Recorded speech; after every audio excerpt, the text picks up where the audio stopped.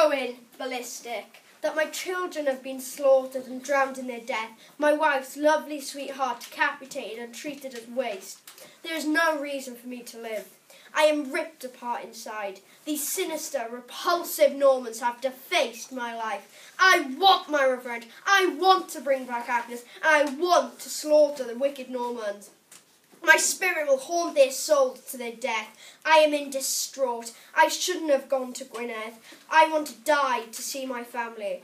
Did I really deserve this? Why me? I will kill them to get my revenge, and kill them until they pay back what they owe.